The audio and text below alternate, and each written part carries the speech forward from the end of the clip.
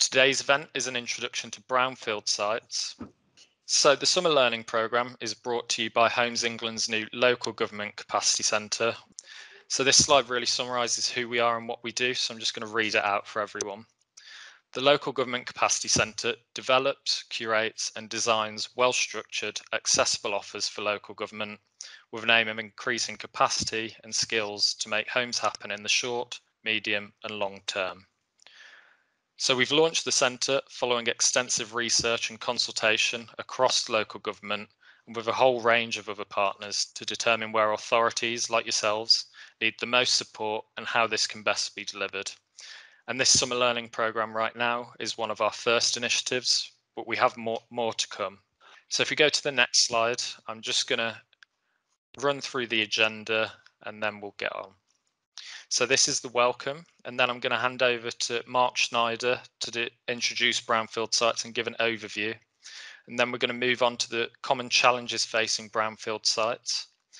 Following that, we're going to have a case study on Station House in Leamington Spa. And that's really going to bring to life these challenges, and we hope that will be really interesting. And then if we have time at the end, we'll have a Q&A, like I said. So I'm going to hand over to Mark now, if we move on to the next slide. Thanks, Mark. Good morning, everyone. So my name is Mark Schneider, and I manage a project at Wolverhampton University called the Brownfield Research and Innovation Centre, BRIC. I'll provide a little bit more information on BRIC as I move through the presentation.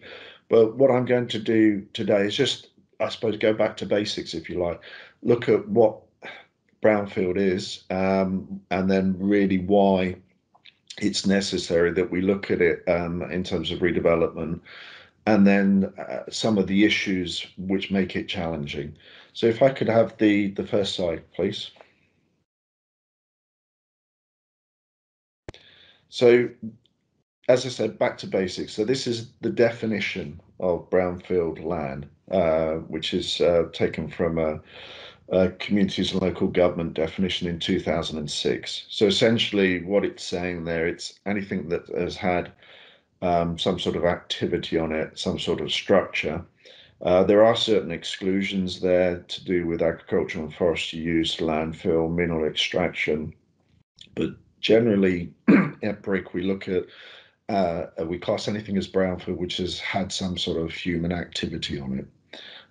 So it's just kind of the laying the foundations really for brownfield. So if I could have the next slide, please. So why do we look at brownfield sites? Why do we need to redevelop them? Well, there's certain things that brownfield sites address. Firstly, it reduces the reliance on greenfield sites. As we all know, the redevelopment of greenfield sites is quite, the development of greenfield sites is quite controversial. So if you can look to brownfield sites first, then it's always greeted in a positive way. Secondly, brownfield sites, particularly where I work in the Black Country, have an impact on not just the site itself, but surrounding it as well. It kind of it introduces blight into areas and also limits redevelopment. And as well as limiting blight, it also brings social and economic benefits as well. So it can introduce housing into areas, turn brownfield sites into employment land, and if neither of these options are available, convert them into green spaces. So there's social and economic capital really to be gained from redeveloping brownfield sites. If I could have the next slide, please. So that's an explanation of why we develop the brownfield sites. So then can I have the next slide, please? So just to give an example of why you would do this. So this is one that's close to home for me. So as I mentioned, BRIC is based in the Black Country, we're actually at Wolverhampton. So what we have here is three photographs. So on the left there, we have the Springfield Brewery. So this site, for those who aren't really that familiar with Wolverhampton, is right in the centre. It's close to the railway station, and it was a site of a brewery for quite a long time because there was a spring there, Springfield. It suggests it in the name. So the actual site was abandoned in the late 1980s, early 1990s because the spring or the water source from which the brewery was taking its supply became contaminated. So the brewery closed down and the site was abandoned from the 1990s onwards. So it was 11 or 12 acres, and various unpleasant things happened to it. There were fires, etc. The big issue really was that it was a listed building, so it presented a lot of challenges in terms of redevelopment. But eventually, the university took the site on, spent a lot of money on redeveloping it, and the pictures or the photos there on the right are what's there now. So the listed building was renovated, and then new buildings were added. And now this is the home of the School of Architecture and Built Environment, and this is where the BRIC project is now based. So that gives you a very clear example of taking something which was derelict and which was a blight in the town centre, in the city centre, and now has been redeveloped. And what's interesting is this is now an anchor site for redevelopment around it as well. So there's new offices and shops and housing going in around it, and this will help to redevelop this side of the city. So if I could go on to the next slide. So on the next slide, I'm just provide a bit of background information on the Brownfield Research and Innovation Centre. So as I mentioned, this is a project I'm managing at the moment. So it's an ERDF funded project. So half the money is coming from Europe, the other half from the university. So we started in October 2017. We're due to run through until March 2023. So the project itself, 4.35 million, as it says on the slide, and the purpose really is to help bring brownfield sites back into use in the Black Country. And we do this by providing support to SMEs that are interested in brownfield sites and brownfield remediation. We do this through providing a minimum of 12 hours support to SMEs particularly, and this can extend up to 100 hours of support. So we have targets like all ERDF projects. So we have for 12 hours support 60 SMEs, and for the 100 hours 30 SMEs. So the figures in brackets are where we are in terms of providing that support at the moment. So we do this through a team. We have a team of 6, but also we bring in academics from the university as well. So the 100 hours of support is more detailed and can lead to more research and development in intensive projects. So the photo down there in the corner is the BRIC lab that we have. So this is in the building that I just showed on for Springfield. So if I could have the next slide, please. So how we provide this support is that we have a whole set of equipment that we've been purchasing. So this ranges from ground penetrating radar, drone surveying equipment, XRF mobile equipment, which we can take soil samples with. So as well as on-site activity, we can take samples away and we can test them in the labs. So we have an image of a drone there. We also have a 3D scanner too. So that's a scan of a building in Wolverhampton that we've produced. And we also do a lot on site history as well. So we research sites in detail because obviously if you know what's gone on site in the past, it says something about what could be there in terms of pollution now. So if I have the next slide, please. So what I want to do now is to talk about the challenges for brownfield sites. What are the issues? And this is going to be the main theme of the presentations as we move forward over the next hour and 20 minutes. Hopefully you'll begin to get an understanding of why brownfield can be a difficult thing to take on. So can I have the next slide, please? So really, it's to do with unknowns. When you're redeveloping a site, it's a very simple equation at a basic level. You have land costs, you have build costs, you know what you can sell the houses for, you have profit. So it's very simple on a greenfield site because there's very few unknowns. When you move to a brownfield site, you're introducing an unknown, which is essentially the remediation costs. So the equation is the same, except the remediation costs affect your profit because there's an uncertainty there. There's an unknown, or it's also known as a black bag issue because you take on a site, you don't really know what's going on there. If I can have the next slide, please.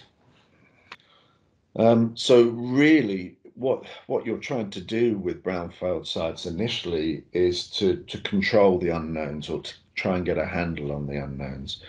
If you can reduce them or quantify them more, you're more likely to be able to understand the site, and this also has an impact on costs as well. So really, you're looking for information on sites. So what's happened in the past? So this is a key unknown. You have information, but you may not have it early enough in the process of redeveloping a site. So you may only discover things once a site has been taken on. The information available is not comprehensive or accurate or up to date. And really, probably most crucially, is it's not available in one place or easily accessible. So we find when we're working on sites in the Black Country, there is a lot of information available, but it's not in one location. It's spread across a whole range of organisations. So if you can bring this together and provide information on these sites, what you can have is an impact on the cost, because cost is affected by lack of knowledge and uncertainty at a basic level.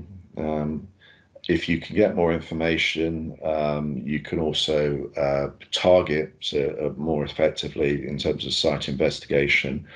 And then you can also make an assumption about what possible remediation costs are likely to be. Can I have the next slide, please? So through BRIC, what we're dealing with in a large way is information. So there is a whole range of information available, and obviously, you guys being from local authorities, you know this. The basic level of information is the land brownfield registers. So this was introduced in 2017. So there's a requirement for local authorities to maintain a brownfield register. So at BRIC, that's what we use as a basic building block in terms of the information. Then we work with the local authorities in our area to look at their SHLAs and their local action plans. But beyond that, there's also planning applications that have been made to redevelop sites. So you'll have site investigation reports on brownfield sites. And then we work with a whole range of other organisations. Some of them are mentioned there: Coal Authority, Environmental Agency, British Geological Survey. So they all have information on sites and what's happened in the past. So the Coal Authority keep information on activity related to coal mining, Environment Agency, flooding, previous landfill sites, British Geological Survey, ground surveys, etc. We also include, we have access to old maps as well, go back into the 1880s, and we use industrial gazettes as well to find out what's gone on sites. So, and this all feeds in something called the BRIC Index. Can I have the next slide, please? So the BRIC Index is something that we're working on as part of the delivery of the project, the BRIC project. So what we're doing is we're collecting all the data that we can, and we've putting it into an ArcGIS platform. So this is just a screenshot of some of the sites that we have in the Black Country. So we have a whole range of criteria that we collect on sites. So region refers to which of the local authority it's in. There's 4 in the Black Country. The size of the site's fairly obvious. Present status, that relates to what's on this site. If there's buildings, there's nothing there. Geographical location, its position. in terms of access to like motorway junctions, neighbourhood, what's going on around it, infrastructure, what's there in terms of water, power supply and planning permission. And the other element we're looking at was we're trying to get a handle on cost in terms of remediation. So we look at previous land use, we look at what the land is likely to be used for in the future, water risk. These three elements give us a cost of remediation, a range. So if I could have the next slide, please. So what we're doing with this index is we're trying to collect information on sites, and we're trying to reduce risk for companies. What we try and do is identify sites based on the criteria they give us, and we provide them information on the most appropriate sites. So what we're doing in terms of cost, this is based on a report from 2015, which is Homes and Community Report, which was looking at trying to get a handle on costs of remediation. And they divide sites up into 4 categories. And we are using this as a basis to work out costs for remediation for the Black Country. So this is just an overview, as I say, to talk about information, which is a crucial element of the remediation of brownfield sites. So what I'm going to do now is I'm going to hand over to Richard Boyd, who's going to talk in a bit more detail about some of the common challenges that you face when you take on brownfield sites. So if I could pass it over to Richard now, and if you have any questions or comments for me, I can take them at the end with in the question and answer session. So thanks very much. Thank you very much there, Mark. Yeah, my name is Richard Boyle. I'm Southern Technical Lead for the agency. I cover all technical issues from access, ground issues, utilities, buildings, heritage, and a whole host of other things on our sites. I deal with a lot of brownfield land and used to be part of the National Brownfield Strategy team when the National Brownfield Strategy was back in the day. I also work on a lot of our strategic, larger greenfield sites. Where the issues can be the same, but just on different scale. So if you can go on to the next slide, please. Thank you very much. Yeah, so there are many issues that you can consider on a brownfield site, but often they're really the same things as you'd consider on a greenfield site. Often the same amount of basic information will be needed. Certainly there are some issues that may be more complex on a brownfield site, but some may actually be easier to address than on a greenfield site. Perception can be one of the biggest problems, but a brownfield site does not necessarily equal contaminated and/or a difficult site. The best way for any site, not just brownfield sites, is to consider the most important things first. Other things can then be considered afterwards. However, a phased and iterative approach is always needed as some issues will affect others, so some issues will have to be revisited. So as we can see on the right-hand side there, it's really important to start and think about what have you got for a site? What are the title and planning issues? What can you do? What can't you do? What can you legally be entitled to do? Or what could you be done under the planning regime for the site? And then if you can't get access, then everything else is a bit irrelevant, really. So access is really the most important thing to address. As soon as you think you've got access points that's suitable for your site and what your future end use is proposed, then you can start to think about things that are in, on, or under the ground. So things like contamination, protected species, what are the buildings? Is there any heritage that you might have to be dealing with?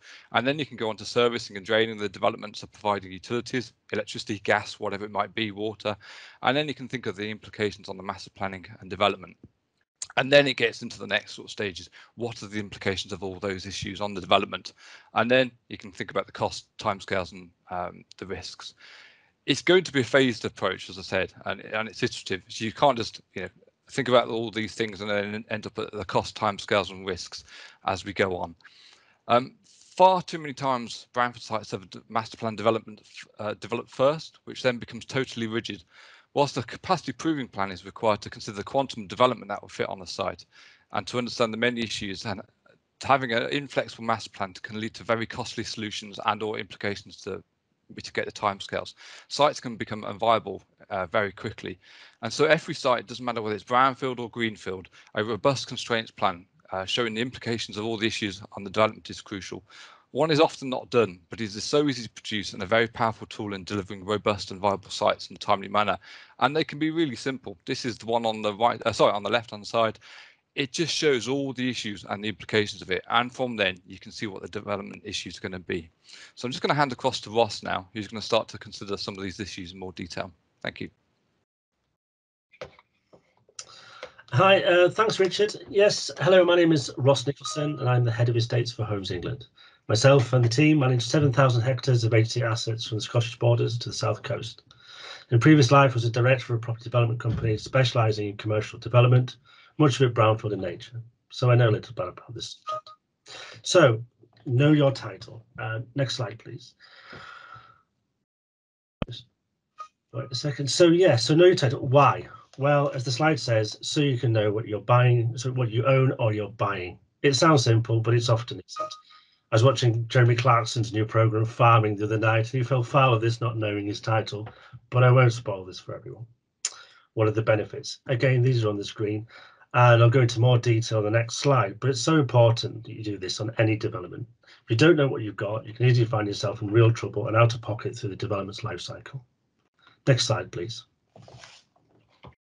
Excellent. So I've done a bit of a checklist here. So number one, check the boundary. Again, it seems obvious, but like many things in life, it starts with the simple things. Mistakes happen in conveyances and transfers, and sometimes scrupulous landowners and vendors may seek to deliberately change things. The recommendation is to get a land surveyor or geotechnical expert to assess what you believe you're buying or have bought, but ideally do this before the purchase. Ransom strips. The title investigations may reveal that part of the property is in fact owned by a third party. There are generally two scenarios for this. The first scenario is accidental ransom strips, so check whether this is a result of an error in the document or an error in the register held by Land Registry. It may be possible to resolve an error at a title deed by applying to the court for an order to rectify the relevant deed, but know that this is an equitable remedy, so both parties have got to be happy with it. Alternatively, even if the seller does not have paper title or express easement, assuming the relevant criteria have been met, it may be able to claim adverse possession to the ransom strip or an easement over the ransom strip required by implied grant, prescription, estoppel, or statute.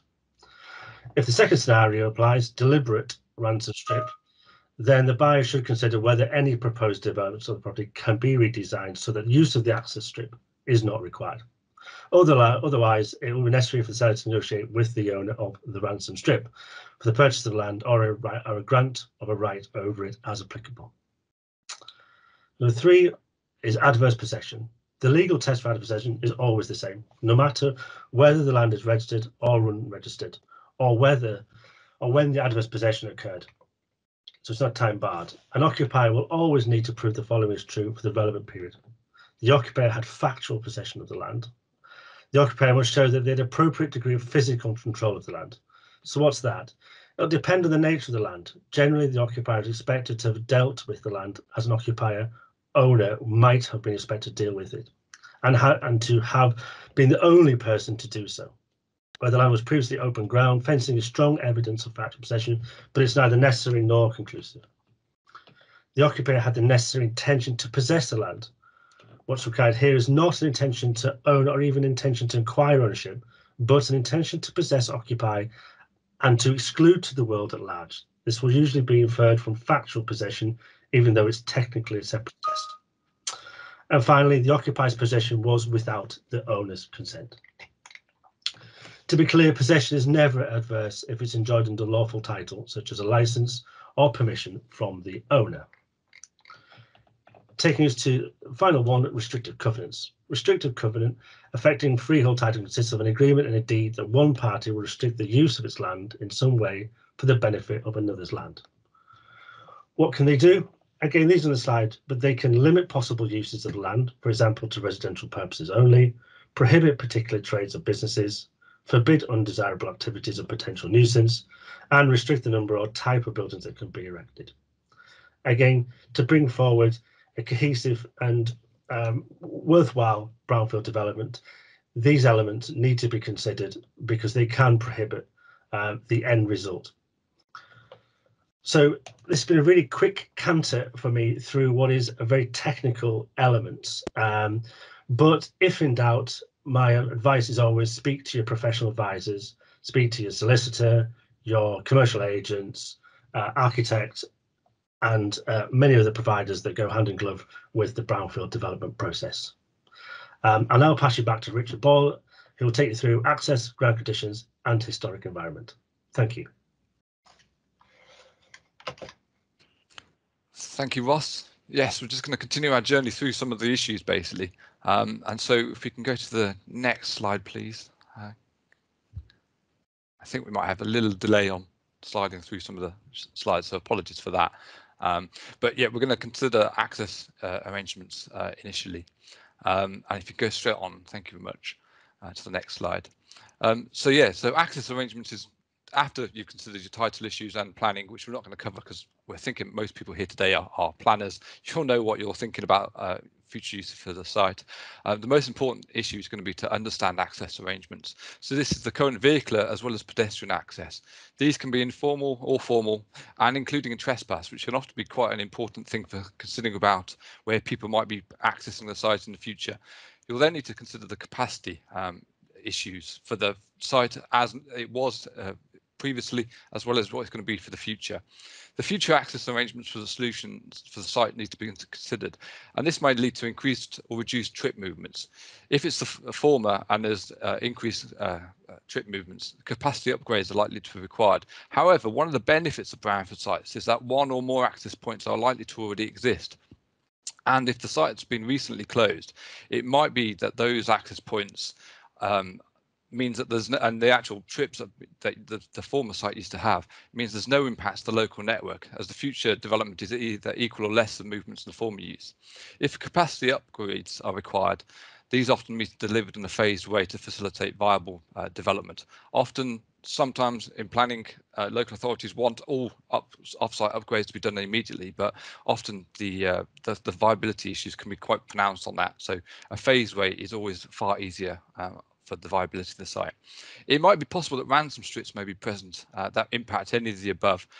This is more common on the greenfield site than a brownfield site, to be honest, simply because that for brownfield site, the site has already had access at some way or form, and it's even an affidavit could be obtained from previous employers or users to see if access, an adverse claim could be made. Just going on to the next slides, please. We're going to now consider ground conditions. And go on to the next slide as well, please. So the issues surrounding ground conditions can be wide and far-reaching for any site, not just brownfield. And along the bottom there's several things that might be affecting the site. Topographical issues are often completely overlooked, but they often can be quite important to consider, as reprofiling the site through cut and fill and or for access implications, especially for future adopted roads, can be quite important. Land take is often completely forgotten about these things that could reduce the development area. The historical and geo-environmental setting, such as geology and controlled waters, needs to be considered to understand if any contamination may be present, either on or off the site, that may require remedial and or mitigation measures.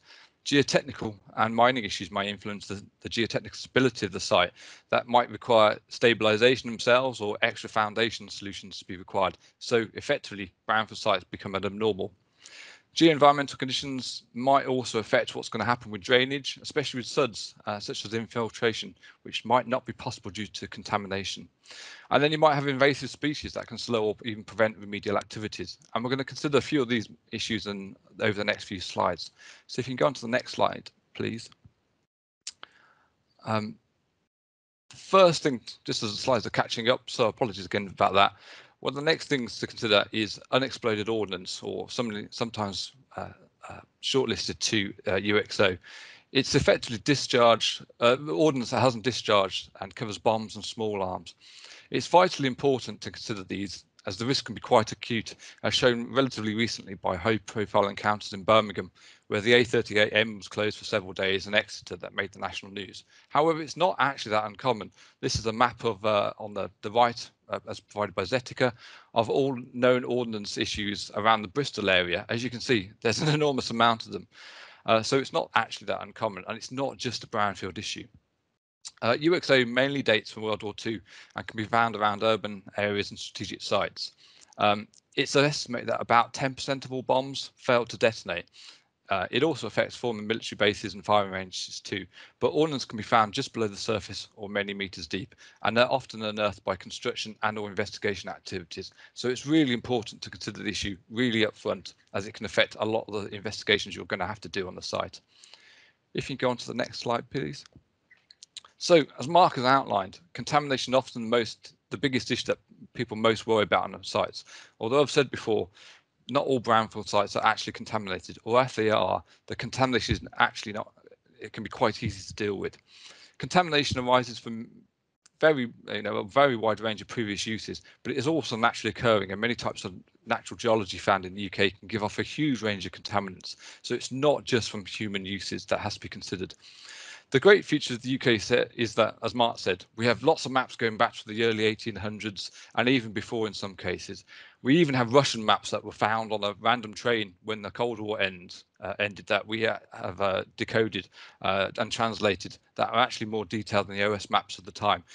They're highly accurate and we can be used to understand the site and provide a comprehensive profile of the site and see what contaminants can be actually on site. The green table to the side, I don't know whether it's actually that clear, so apologies for that, but it just goes to show various industrial uses can generate various different types of contaminants. There are literally hundreds of different contaminants you might be considering on the site, but understanding the previous uses allow you to refine and think about what you might be targeting on site. You don't have to look for every single contaminant on every single site.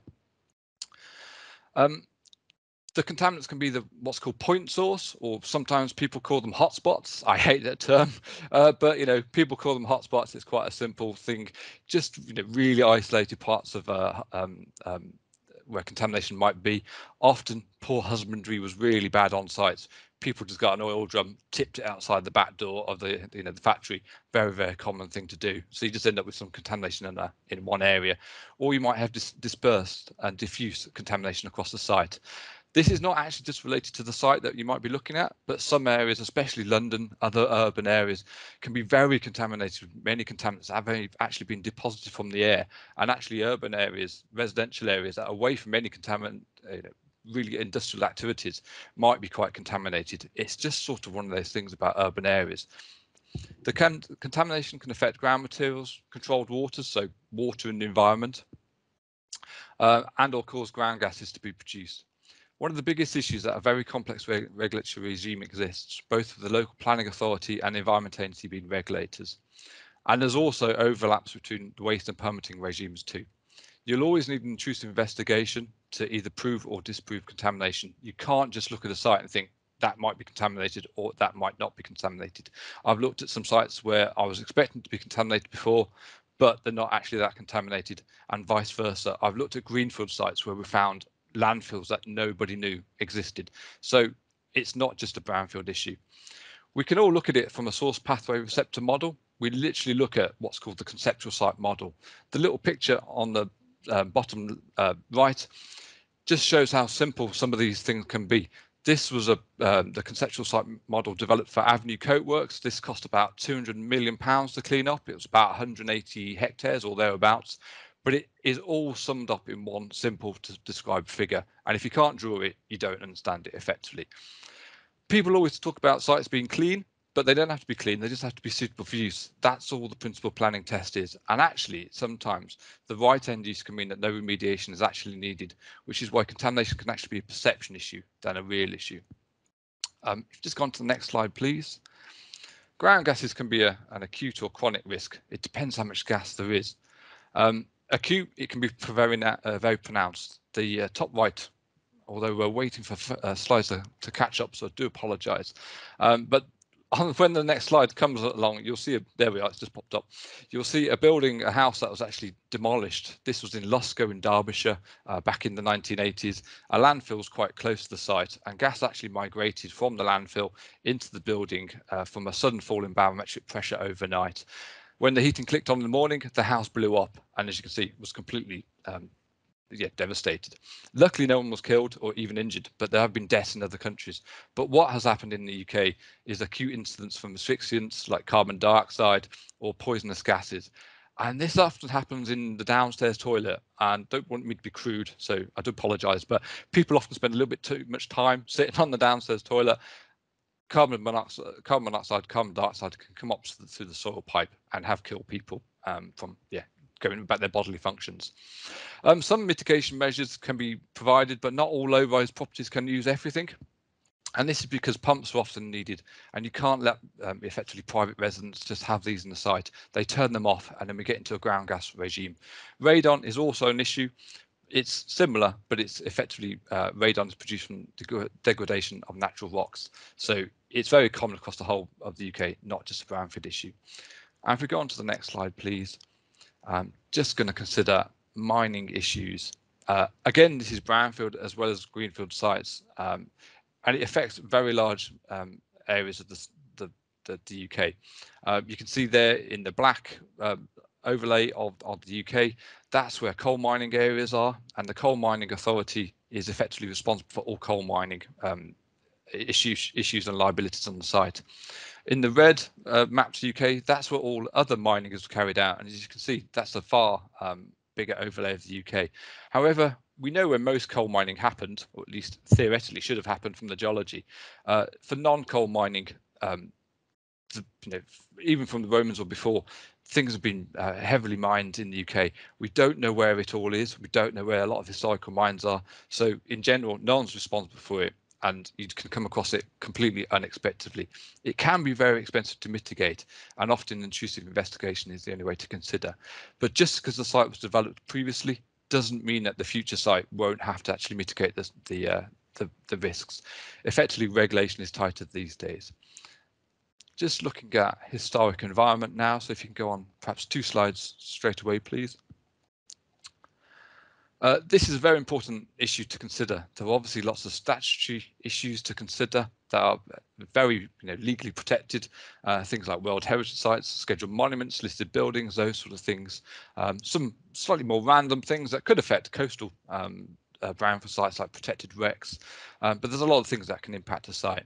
We then also have sort of the non-designated heritage assets and conservation areas, maybe locally listed important buildings, could be monuments, issues, statues, that sort of thing as well. Now, you might need to understand these and have remedial or management issues required to protect the facility whilst you're going through planning. But especially for locally listed buildings, I know planners always want to protect these, and I'm not being derogatory at all, but often it's very important and often a lot easier to sort of effectively sympathetically emulate interesting features in the future development and save the buildings. Rather than save the buildings, the converting can be very difficult, especially complying with building regulations. The walls aren't properly insulated, windows might be very large, so it's very difficult to control overheating. Floors can be very high, so again, very difficult to actually convert into residential. However, a bit of a benefit about brownfield sites is because of the previous uses, a lot of the historical issues on site might have actually been destroyed, especially if significant regrading has been done and or basements are present. So I'm just going to hand across now to Lisa, who's going to carry on the journey. Thanks, Richard. Hello, I'm Lisa Palfreman. I work as Senior Technical Manager Environment for Homes England. I lead on biodiversity net gain and advising on related issues around environmental planning. So next slide, please. While we're waiting for that to come up, sometimes there's a misconception that greenfield sites are the best for wildlife and that brownfield sites are no good, but there isn't really a hard and fast rule. So many brownfield sites do indeed have low ecological value, but others can be home to the more common protected species such as bats and great crested newts. And there are also some rarer species that are mainly found on brownfield sites.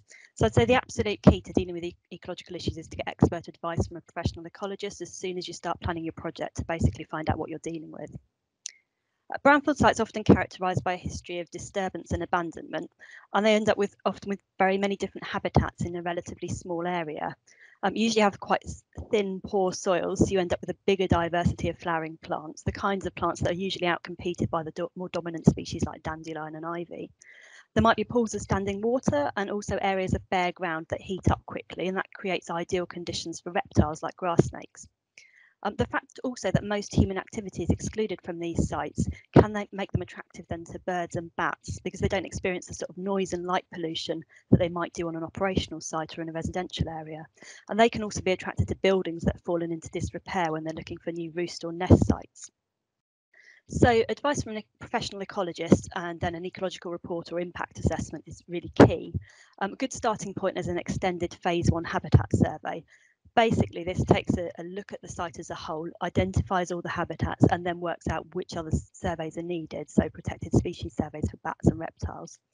The main issue with surveys, other than the phase 1 survey, which might be possible through most of the year, is that they have restricted timings, so they can only be carried out at certain times in the year. And that's really essential then to take account of when you're drawing up your planning programme. Biodiversity net gain will become a mandatory requirement following a transition period once the Environment Bill is enacted. And this is basically around making sure that there's measurably more nature after development than before. And already some local plans are requiring planning applications to show a particular level of biodiversity net gain. So do check what the local requirements are. There's a targeted exemption in the bill for certain brownfield sites that don't have any priority habitats or species and that face genuine difficulties in delivering viable development. We're expecting a bit more information about that from DEFRA later in the year. The evidence-based survey work is essential for developing your plans in line with the mitigation hierarchy, and this is about avoiding ecological impacts as far as possible, mitigating those that can't be avoided, and then compensating for any unacceptable impacts that remain. And that's in line with the National Planning Policy Framework. Next slide, please. So basically, an ecologist will be able to advise of any species or habitats found on the site that have particular status in the planning process by being a material consideration that has to be taken into account when the decision is made, and also those that have particular status in law, having special protection when it comes to demolition and construction activities. The 2006 NERC Act, that's the Natural Environment and Rural Communities Act, basically lists out what's considered to be priority habitats and species. And the priority habitat that can be a particular issue on brownfield sites is this open mosaic habitat on previously developed land category, which is, as the name suggests, is only found on brownfield sites. It's basically characterised by having disturbed or imported soils and also particular vegetation communities that, again, an ecologist could identify. The DEFRA Magic Map, which is publicly available, does include a map of all the priority habitats, but really you do need to do sort of ground truthing to make sure that the site survey can identify what the conditions are actually like on the ground. Priority species of interest that can pop up on brownfield sites include some of the rarer invertebrates, certain beetle, reptile and amphibian species, again including the great crested newt. So it really goes to show the need for getting those site surveys. And assuming planning permission is granted for the scheme, planning conditions and obligations may be set around ecology, which can include how to deal with these species if they're found on the site. When it comes to site clearance and remediation and demolition work, the activities that can affect certain legally protected species, such as particularly bats, great crested newts, are likely to require a natural England mitigation licence before they can take place. Again, looking for a named ecologist who can prepare that application for you and look at what mitigation and compensation measures need to be delivered.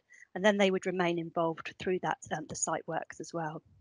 The kinds of mitigation measures that might commonly be looked at include carrying out works under an ecological watching brief, and that means moving animals that are affected out of harm's way during the works, planting schemes to replace lost habitat, creation of artificial roosts or resting places, which could include, say, a bat house if a roost has to be demolished, and also then translocation, which means moving animals from the development site to a more suitable site elsewhere. Next slide, please. So leaving ecology behind a little bit and talking more about invasive species.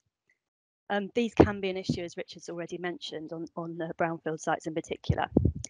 An invasive species is basically any non-native animal or plant that has the ability to spread and in doing so cause damage, which leads to financial costs. So in a development context, invasive plant species are the most of concern, particularly species like Japanese knotweed and Himalayan balsam. These are the two of the more common and costly species to remove. So Japanese knotweed estimated to cost in the UK around £160 million each year, and also impacting on property values as well, particularly because it's really difficult to remove. As a landowner, you're legally required to prevent invasive species leaving your site, spreading into the wild or onto neighbouring properties, and also required to dispose of any plant material properly. And then as a developer, you're likely to want to remove invasive species anyway to reduce development risk, and because it can be a requirement of planning. The cost can be quite significant, running into six figures, so depending on the area affected and the extent of contamination. There are various removal options, but the more likely ones for larger development sites will be chemical spraying over several years or physical removal and landfill at a site that's authorised to take the material. And you usually involve a specialist contractor for that. And the contract would need to operate within Environment Agency rules, including having the right environmental permit for the activities they're carrying out. Once an invasive species problem is identified, the removal methods will usually be set out for the client in an agreed management and remediation plan. And that also needs to take account of any ecological issues or other site constraints such as overhead power lines. The cost of this work really means that advanced planning again is essential. And if you're looking for specialist contractors, there's trade bodies, so the two I've mentioned here are the Invasive Non-Native Specialists Association and also the Property Care Association. So I'll now pass back to Richard to continue his session.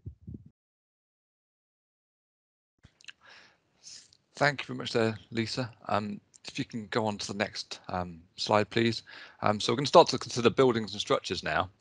So we've looked really at lots of things that are in or on the ground. Again, buildings can be in or on the ground. So yeah, so often buildings and structures can be quite or relatively easy to deal with. Lots of demolition contractors are extremely confident in dealing with buildings. What's actually, and they know how a building might have been built, and often it goes without any sort of issue. However, one of the most important issues to consider are what sort of hazardous materials and or radiological issues might be present within building structures. These will need removing safely, even with conversion, but definitely before demolition. The most commonly hazardous materials were asbestos. I'm sure you know and have heard about asbestos. It was extremely commonly used. It was effectively a wonder substance, chemically resistant, fire retardant, thermal insulator, noise insulator, a whole host of things, and it was really easy to apply and dead cheap. Unfortunately, yeah, dead was an appropriate word. It does kill. So it is a highly controlled removal regulatory regime, so it has to be done very carefully. A lot of people think about just asbestos as a friable, a very something that can fall apart quite easily, but it was used in hundreds and hundreds of different products. So things like floor tiles, bitumen sheets, cement sheeting that you might see on roofs, corrugated sheeting, asbestos insulation board or AIB. Very, very common around the site, and it needs to be removed very carefully. You might have to deal, before you deal with anything, structural issues that might require either temporary or remedial measures before you actually go on to the demolition. So demolition itself removes above ground structures, but what can often be more difficult to deal with is actually with the removal of the floor slabs and the below ground structures. And there's lots of important issues that you might have to consider, which is why often the demolition stops at floor slab level. You may not know where all the basements are, so it's just often a best thing to sort of stop. Contamination issues might arise as you can actually mobilize pollutants that are under concrete slabs. Effectively, as rainwater gets onto the site and effectively starts to wash and migrate the sites out, the contaminants off the site. So often this is why it's left until development and remediation to deal with the buildings at the same time. The future development might not actually need all the removal of the foundation. So again, this is why a lot of people actually stop at the physical above ground structures. But what if the basements and floor slabs are removed?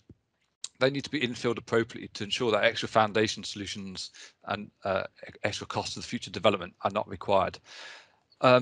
They can also cause a nuisance if you remove the floor slabs. You can generate dust as exposed soil materials, and you can even let ecology get established, which, as Lisa's outlined, you can get some quite interesting things come onto site quite quickly. So yeah, you don't want to introduce a new problem for yourself. Is planning needed for demolition? Most of the time, no, it's not. Unless you have buildings that are houses, dangerous or unsafe in way, scheduled in some way, you're in a conservation area, or you're in a site that requires an EIA of some description, or you have a species habitat, e.g. bats, present on the site, where you'll need to get a license from Natural England and then actually have delivered the mitigation, so the future bat habitats, before you can actually do with the demolition. But there's a really important debate to be had between holding the site without demolition or going ahead to do the demolition. We've got security issues and liability issues from derelict buildings. They can attract antisocial behaviour. They can blight the area. They're just not very nice to look at. But if you demolish before planning, you lose the ability to claim vacant buildings credit, and you can also lose the ability to offset against community infrastructure levy. So demolishing early prevents these being actually claimed. It's also important that if some of the buildings are quite large, saving them before you got planning means that you can effectively replicate the quantum and scale of development that you might not be able to get if you've already gone on and demolished your buildings. If you can go on to the next, perhaps if you go through 2 slides, we're going to go on to utilities and drainage. So first of all, utilities. Utilities, we mean things like underground and overground cables, pipes and above ground plant for electricity, gas, potable water, telecommunications like telephone, cable, fibre optics, that sort of thing, and pipelines, although pipelines tend not to affect brownfield sites. They tend to be more greenfield site orientated. But you need to understand the locations of the utilities, and many brownfield sites will have far more present than a greenfield site, because many of the buildings, the previous use of the site will have had been served by a whole range of different types of utilities. Many will be redundant, but you won't often know where all of them are, and often the sites themselves had their own networks rather than the providers coming on with connections to the utility networks. They had their own capacities, and things like hospitals, that sort of thing, often have their own redundant services, so their own generators and electricity, effectively ring mains. But you need to understand, just like any site, what the capacity, demand and likely point of connection are for the future development. Now, one of the good things about brownfield sites is that the sites will have already had a connection, so you might not actually have upgrades or significant upgrades like you might do for greenfield sites. This is where you can save some significant costs on the site, and it's actually one of those better things about a brownfield site. You're in an urban area close to roads where generally services are, so they're generally far easier to develop. However, there are big changes coming about sort of now and in the future. Building regulations 2022 are coming in. Building regulations 2020 are coming in 2022. COVID's delayed them, and also the future home standard is coming in 2025. Also, changes to electric vehicle charging points, especially for fast chargers, are going to have significant implications. Effectively, gas will be turned off for future residential developments from 2025, and so will be reliant on electricity only, which is this effectively doubling or even tripling the electricity requirements. Unless it's the largest brownfield site that had significant use, we won't be enough electricity on site. Diversions might be required, and or standoffs required from them. You might have contaminant resistant potable water pipes which might be needed to supply the site. This is just to stop contaminants actually migrating and coming through the plastic pipes, depending on the type of contamination. So hence the fact that this is where we have lots of things that are interacting and overlapping with each other. And again, Ross has already outlined some of the title issues, but you might have title issues that might have to deal with. And often the legal issues can be quite difficult and time consuming. And even when the utility is being removed, it can be very difficult to get the utilities companies to remove the title restrictions. We've known sites with years worth of delays have happened just because someone hasn't instructed the right authorities to get the title altered. If you can go on to the next slide, please, to talk about drainage of the site. This is a really important issue, and it overlaps with the flood risk assessment. So we need to know whether the site has got a flood risk. Brownfield sites as well as greenfield sites can have flood risk, and also what's the likely depth of the site and its immediate surroundings, and all sources of flooding, including breach analysis, which is effectively where things like canals, especially elevated canals or coastal defences, could be breached. Is the any sudden outfall going to reach your site at all?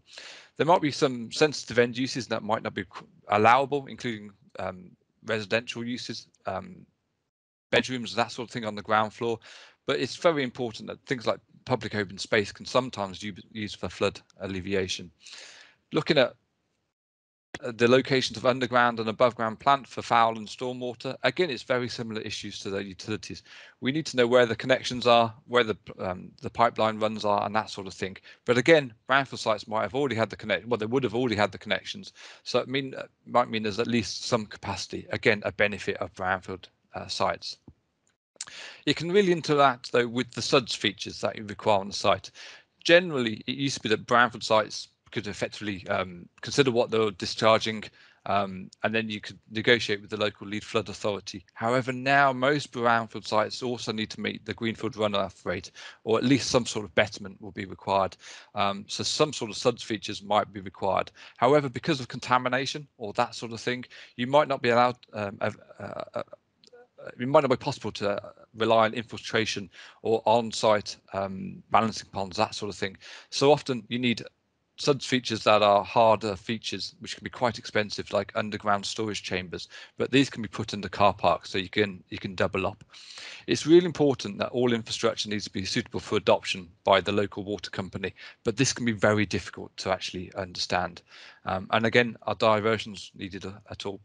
There's lots of licensing arrangements that could be in place with Environment Agency bylaws, drainage consents, and a whole host of other things that can be quite complex to look at.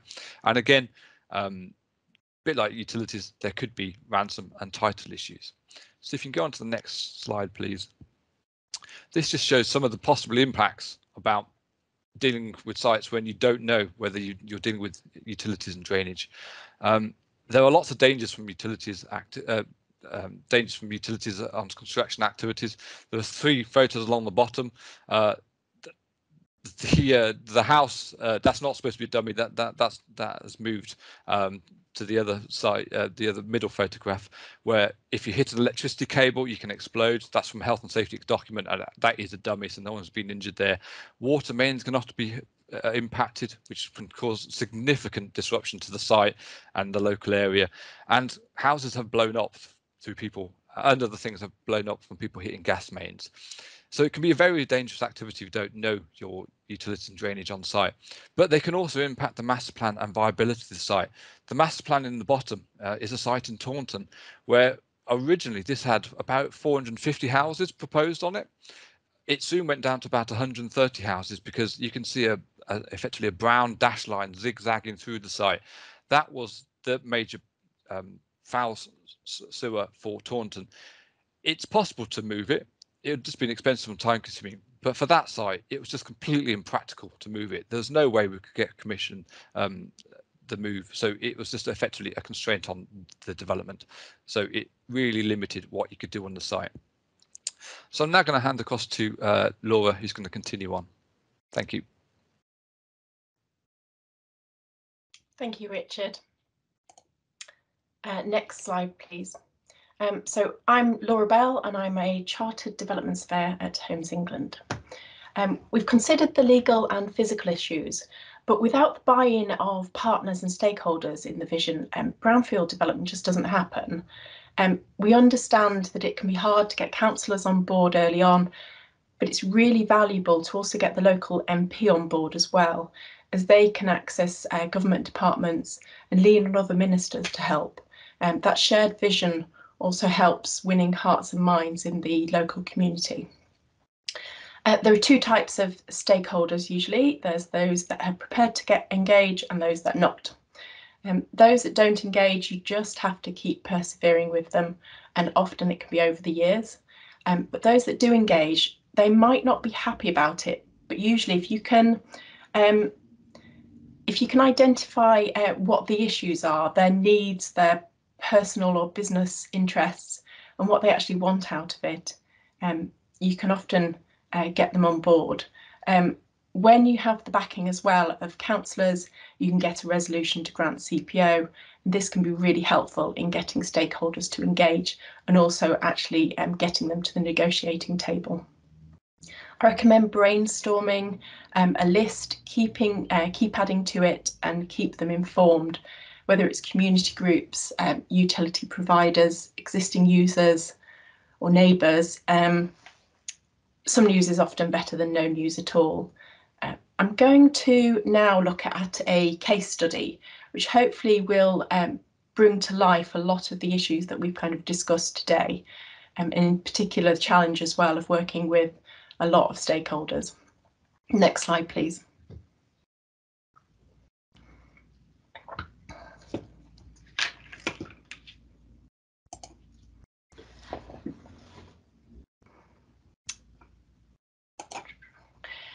The case study is known as Station Approach. It's a former railway siding site situated next to Leamington Spa train station. And this scheme captures so many of the challenges of brownfield development. It's 6-hectare site, and it really encapsulates the saying in development that small rarely means easy. And despite our best efforts to de-risk this site, there were still some surprises along the way.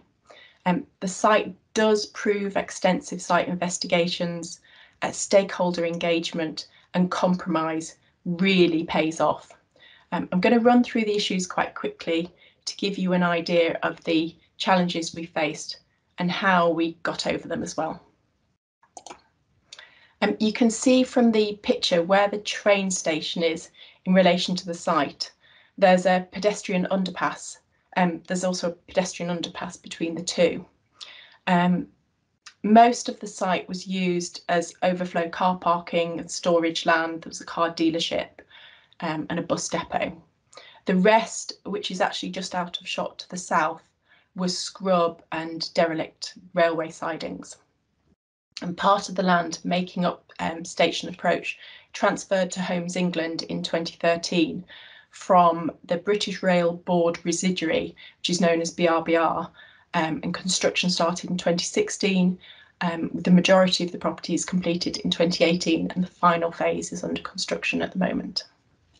However, what I really want to get across as well is that the council had a further 20 years of involvement in this site before the land transferred to Homes England. They had full member support and had invested really significant officer time and money over the years. They jumped on every single opportunity to assemble the land. And without the council's commitment, their real collaboration with stakeholders and their appetite for risk as well, it would still be railway sidings and not actually the attractive gateway that it is today. Next slide, please.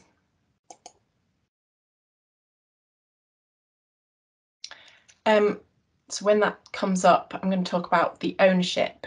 The ownership was quite complex.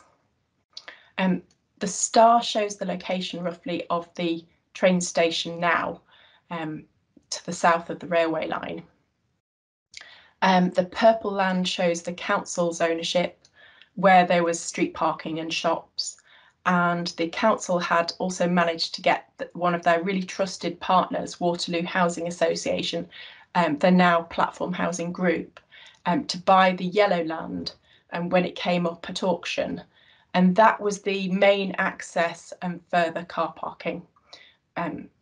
The purple and the yellow land together, it could have been developed independently, but the council kept to their vision to regenerate the whole site.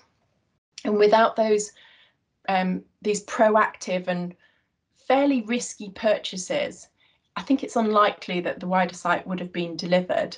The green land was owned by Network Rail and was railway sidings and a car dealership and scrubland.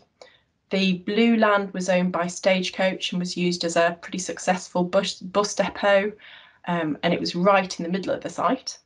And then the red land is owned by Homes England, and that included the access to the station via the underpass to the east and more railway sidings to the west.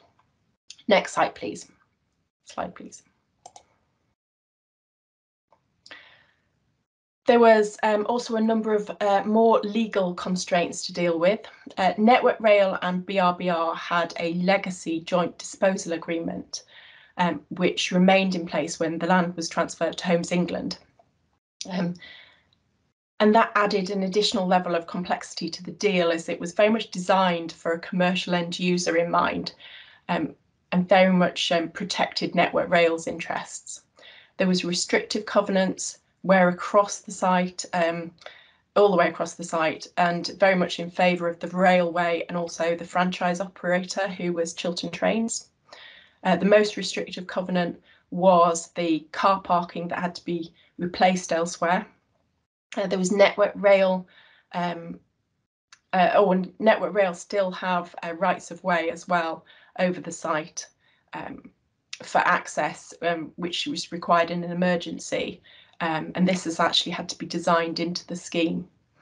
Then over the green land to the east, there's a public right of way for pedestrians to get into the station. That's the underpass. That's quite heavily used. And there was also a major pipeline and associated easements with that needed to be moved in the same location. Then there was development restrictions with a safe zone line, which was adjacent to the railway. That's the red line that you can see, which restricted trees and buildings being built in beyond that point, but it did allow car parking. There was legacy leases in place for small businesses who didn't want to leave, and also Stagecoach, who owned their site, which needed to be relocated. And this meant there was significant value in the council proceeding with a resolution to grant CPO. In the end, they didn't actually go beyond that point, and the CPO was actually enough of a threat to get Stagecoach into negotiations. It's worth noting that the council gained political commitment to the CPO fairly early on, and it was really fundamental to the delivery of the site. There's also adverse possession issues, where gardens had been extended behind this huge sleeper wall to the north of the site. And you can just see on a row of semi-detached houses to the north of the Brown land. And a lot of those houses had extended their gardens to quite a few metres up to the wall, which meant further legal challenges. And those same residents actually were the residents that were the most vocal objectors to the regeneration as well. Next slide, please. So there's yet more on-site issues, and those were Japanese knotweed, which had timescale implications for the development. We had a really short timescale to deliver this site, so we had to burn it, then dig it out at great expense, and then it came back, so we had to burn it again. The badgers and bats were on site and they needed accommodating, relocating. We had made ground with probably about a century of junk inside, fly tipping and the odd burnt out car every so often. We had contaminated land with, Richard will hate me for saying this, but hotspots of high contamination requiring a rethink from what was originally going to be a housing-led scheme, again, early master planning, with gardens, and it changed to an apartment-led scheme and capped. Dilapidated buildings that needed demolishing, and also some hidden basements, which is actually something we didn't know about until construction started, a bit like Richard again was saying earlier. And it proved that actually we should have paid for ground penetrating radar, which not only would have picked that up, but it also would have picked up some of the utility services that we weren't aware of. And that would have been really valuable in de-risking the site further, and certainly understanding some of the additional costs of rectifying that. Next slide, please. It's really important for the council to work closely with all partners. Network Rail, Stagecoach and Chiltern have really different priorities to the council, Homes England and Platform. There had to be something in it for them as a result to get them talking. Network Rail and Chiltern's priorities were securing the railway, improving car parking and money, actually, in that order. But what really helped as well at this time was that development happened. The development happened at a time when Network Rail had really specific objectives to work with Homes England, which was really helpful. And Stagecoach weren't interested at all. The only thing that brought them to the negotiating table was the CPO. Land values were really challenging, and everyone needed to prove value for money. But this is still Leamington Spa. And house prices are high and therefore land values are reasonably high. And I appreciate some of your sites will have far greater viability challenges. Significant affordable housing grant funding as well went into this site. And the key was that actually everybody had to compromise. Next slide, please. In terms of the lessons I'd say to take away, get a great solicitor as early as possible with significant experience of dealing with really complex sites, even if you don't think that your site is that complex. They'll help, they'll really guide you and for you to better understand the title challenges, easements, rights of way restrictions that are so often found on brownfield land. Try and find as well someone in another council or public body that can act as a critical friend. Sometimes a 5-minute call to discuss something can save a lot of time and money. Make sure you get early engagement with partners and stakeholders. If you can understand their priorities and needs, it's far easier to negotiate with them later down the line. Get boundary surveys done as early as possible to identify the real boundary, understand the ecology and time implications to development, but also bearing in mind actually that the ecology surveys obviously have a time restriction to a lot of reports. Make sure geotechnical and environmental considerations are considered early on, capture utility surveys, and I'd say invest in ground penetrating radar as well. And if you know where contamination is early on, it can be it can mean that a hotspot is capped rather than cleaned up. Next slide, please. So finally, I just actually want to say that in partnership, it's possible to deliver the hardest brownfield regeneration sites. It definitely requires extreme dedication, relentless tenacity and commitment of council officers, and a lot of due diligence. But here from 2013 to 2021, the site has gone from an eyesore to an attractive and inviting gateway that you can actually see as you arrive at Leamington Spa by train. It delivered 212 homes, 75% of which were affordable housing. The council had that vision up front and they kept to it. And the development has changed the whole perception of the station area. It now feels safe and welcoming day and night. And that's actually everything from me. Hopefully it's been helpful in highlighting some of the challenges to consider for your sites. And I'm now going to hand back to James for questions. Thank you. Brilliant. Thanks, Laura. And thanks for all the speakers. That was brilliant. Sorry about the slide delays. There's always at least one technical problem, but I think the speakers handled that admirably. So that was brilliant. We have got a short amount of time for a question and answer session now. So if everyone could just come back onto their videos, all the speakers, please. So I'm just going to introduce Robert, and he's got a few questions that he'll ask the speakers. Thanks, James. So I've 3 questions I'm hoping we'll be able to get answers to before the time's up. So the first one is related to Richard and what he was sharing earlier. The question is, do brownfield landowners have to pay any tax, other payments on the land? If not, should government consider implementing this to incentivize delivery, as the majority of brownfield sites in our area are owned by companies registered offshore?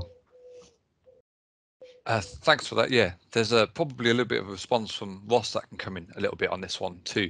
However, yeah, one of the problems with some sites are, yeah, offshore developers, owners do own the sites. However, if you are onshore, there are various incentives that are already in place.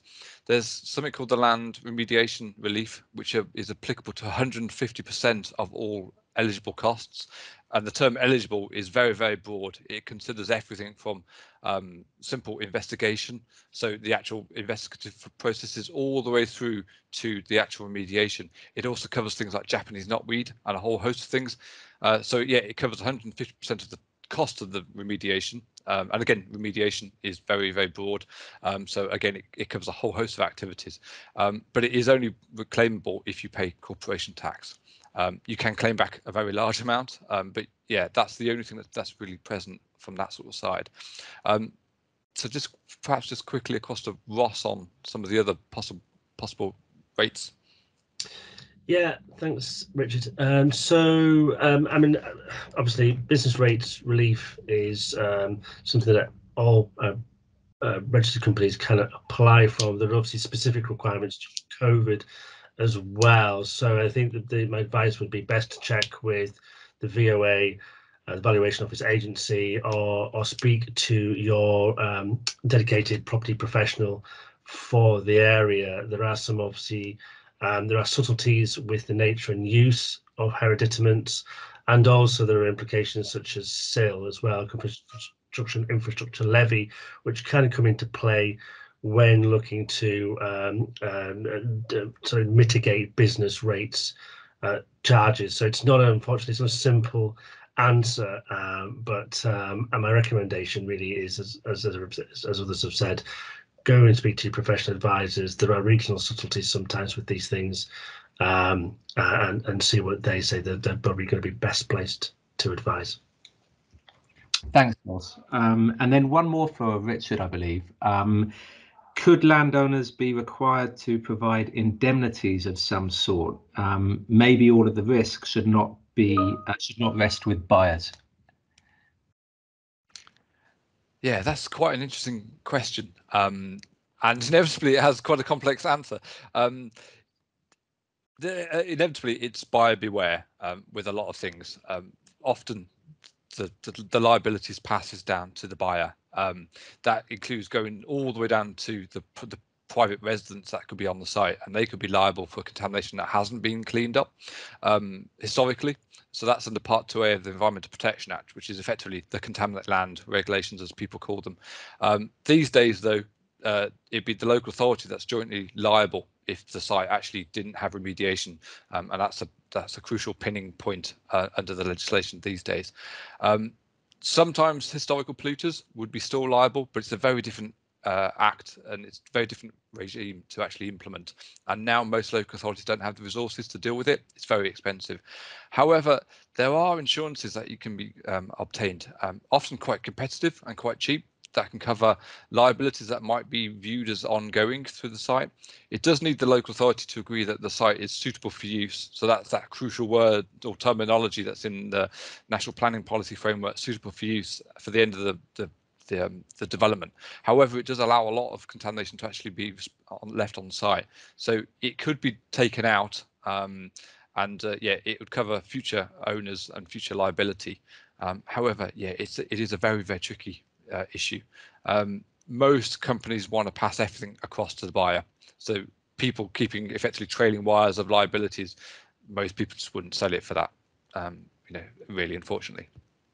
Great, thank you, Richard. And then finally, Lisa, one question for you. Is it true that great crested newts have recovered so well they may no longer need to be protected in the future? Okay, so great crested newts have declined significantly over the last 40 years, and I think any recovery is yet to be seen, really. The level of protection that they get is from European legislation, so the Habitats Directive, but the protection provided by the Habitats Directive has been maintained in UK regulations since our exit from the EU. What you might have heard is that the Environment Secretary has recently announced plans to refocus the regulations, although he confirmed that this would be to maintain or enhance the current protections in place. What's also useful to know, I think, in relation to some sites, is that there's the new district level licensing scheme that Natural England are now rolling out across much of the country, which enables a quicker and easier approach to dealing with great crested newts on development sites. So at the same time, maintaining the favourable conservation status. So some local authorities already have this system operating. It's worth checking to see whether that might be a better way for you to deal with great crested newt issues if you've got them on your site. Thanks. And all that's left to say is thank you to the speakers and thanks for everyone for attending today. We hope to see some of you again at our future sessions. So bye. Thank you.